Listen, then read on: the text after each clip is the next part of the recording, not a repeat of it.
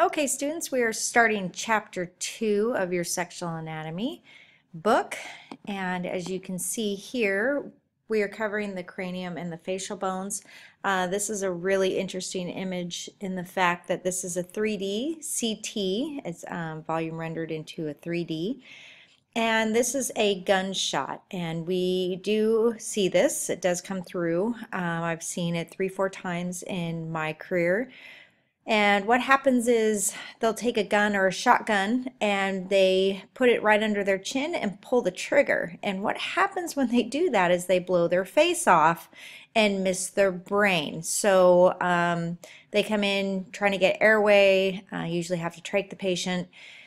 It's a mess. So just so you know, they'll come to CT and we'll perform the scan.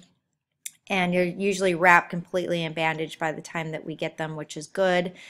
And when we do the volume rendering, we can see the damage done. So they think they had problems before that they wanted to blow their head off and missed and blew their face off. So it's a mess, just so you know. Be warned. All right. So there are 8 cranial bones. There's a frontal bone, 2 parietal bones, 2 temporal bones, 2 sphenoids, and occipital. At the top, there's the bregma with your coronal suture. You have your lambdoidal suture here in the back, external occipital protuberance or your inion, mastoid process, your EAM, styloid process, gabella here. Those are the big ones that you should know on the slide. Moving through, this is your CT3D.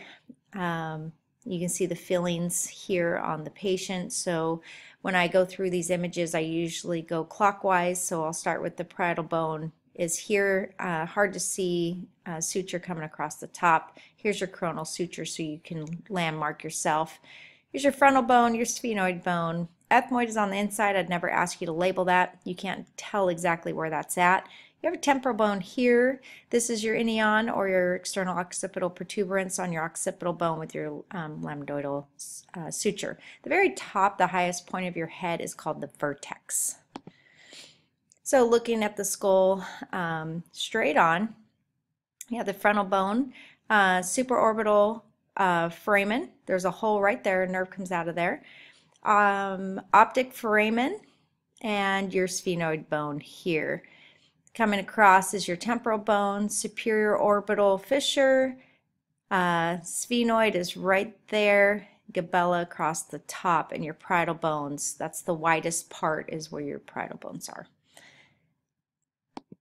Here is a CT3D.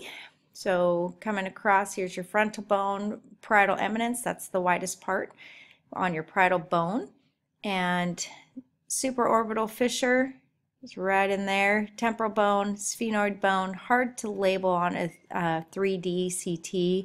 I wouldn't have you label the orbits on a 3D CT. On MRI, you'd be able to label them. Ethmoid bone in there.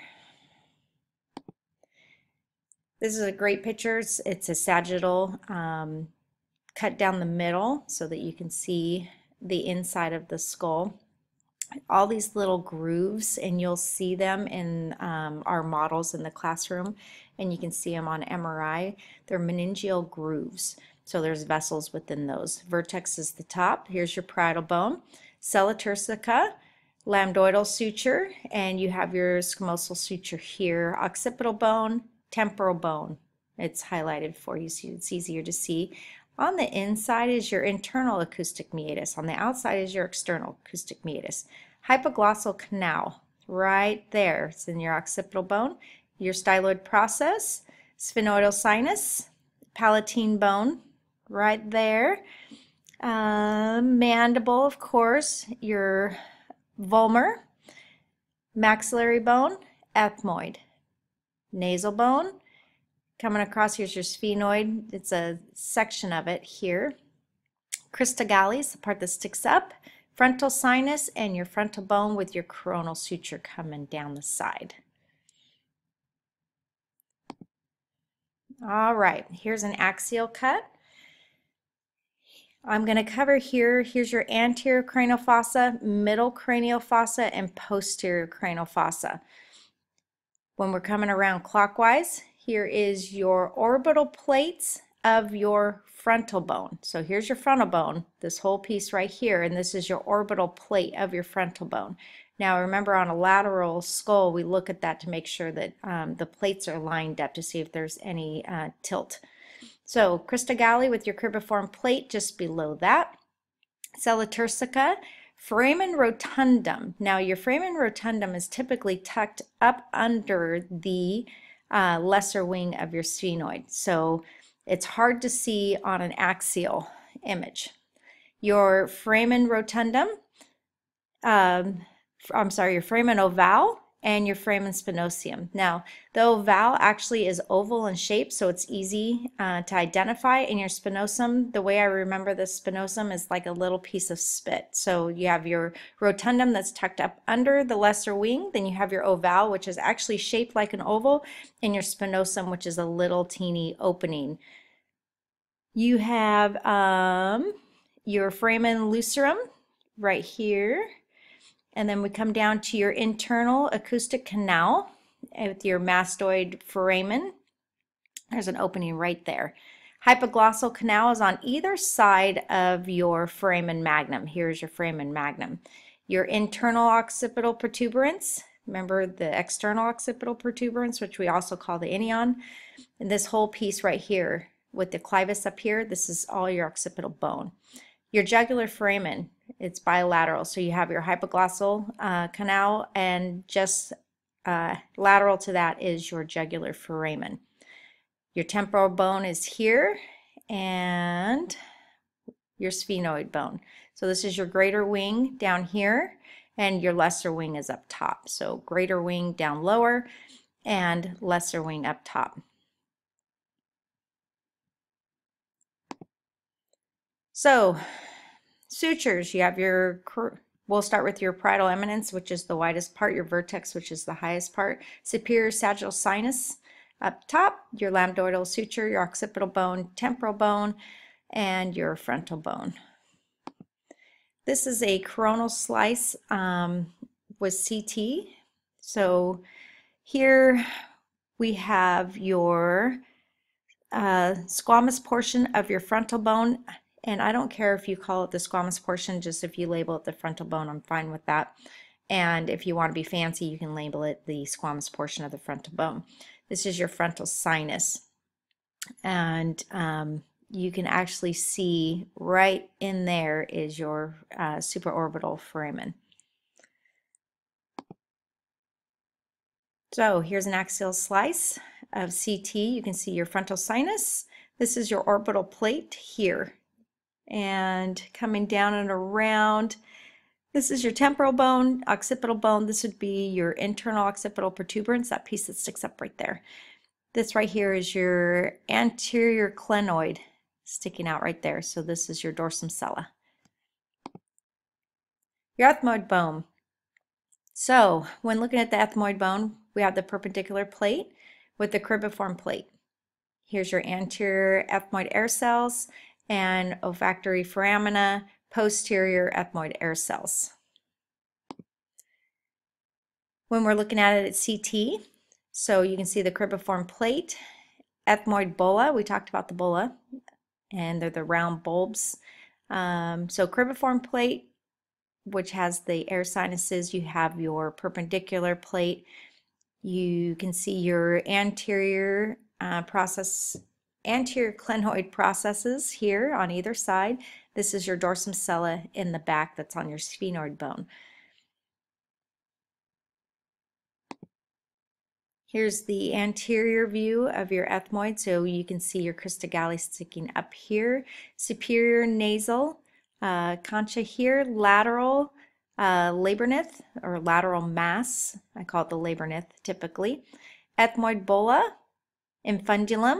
Here, eusinate process, perpendicular plate, middle nasal concha, and your ethmoid air cells. So here is the coronal slice in CT. You have your crista galli sticking up there. You have your cribriform plate just below that, your infundulum, your eusinate, and your middle meatus. Your middle nasal concha and superior nasal concha. Ethmoid bulla, it's round, and your cribriform plate, orbital plates, orbital plates across the top. All right, the sphenoid bone. So this bone is lots of fun. You have your lesser wing up on top. You have your orbital groove here, greater wing. Your optic canal is tucked up under the lesser wing. You have your foramen ovale and your foramen spinosum out. The little small piece, the ovale, is actually shaped like ovale. Your carotid sulcus. Now this is important that you remember that because I'm going to show it to you on different views. Dorsum sella, your sella turcica. Posterior clinoid processes are the parts that stick up. I want you to know your foramen rotundum, which is up under the lesser wing, and your anterior clinoid processes. Here's a sagittal view, CT. We have, I want you to know your sella turcica, your dorsum sella, clivus, occipital bone, posterior arch of C1. Now, a lot of you guys will miss that on the exam. So you have your occipital bone, then there's a space, there's a posterior arch of C1. Here is your clivus coming up, your dorsum sella, this is your sphenoid sinuses, and this is your ethmoid sinuses. So lateral view of the sphenoid. This gets confusing. This is your sella turcica, your posterior clinoid processes with your dorsum sella just below it. Here is your foramen rotundum. Down, coming low, we have your pterygoid hamillus, your lateral pterygoid lamina, your medial lamina, greater wing here, and your superior orbital fissure coming down right there. Okay, so here is a coronal slice of your sphenoid bone.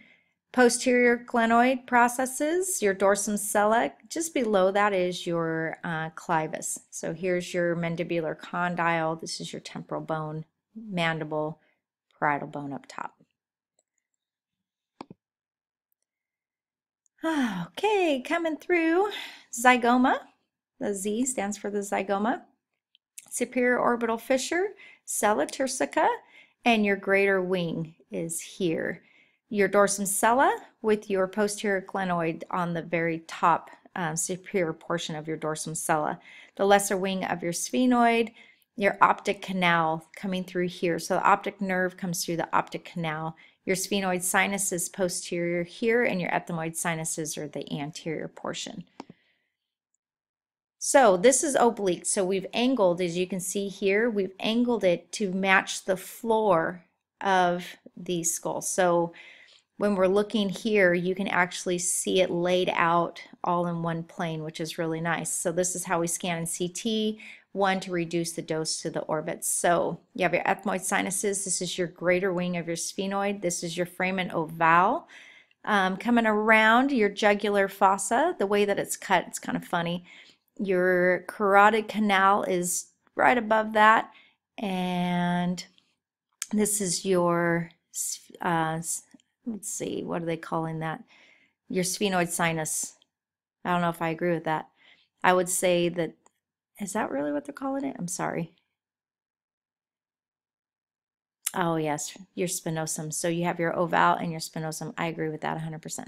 All right. So to review the sphenoid bone, up top you have your superior orbital fissure, your foramen rotundum is tucked up under, and coming down you have your lateral pterygoid, your medial pterygoid with the hamillus hanging off the bottom, and your pterygoid canal, greater wing, lesser wing, and the body. All right. So looking here, anterior clinoid, so you can see where we're slicing. You got to look and see where we're slicing to know where you're at. So you have your anterior clinoid process of your sphenoid bone, sphenoid sinus. You have your foramen rotundum, a piece of it. You can see, what else do I want you to know? Coming around, you can see your medial and lateral pterygoid plates, ramus of your mandible. That's your zygomatic arch free floating out there. This is your greater wing. All right, so that should sum up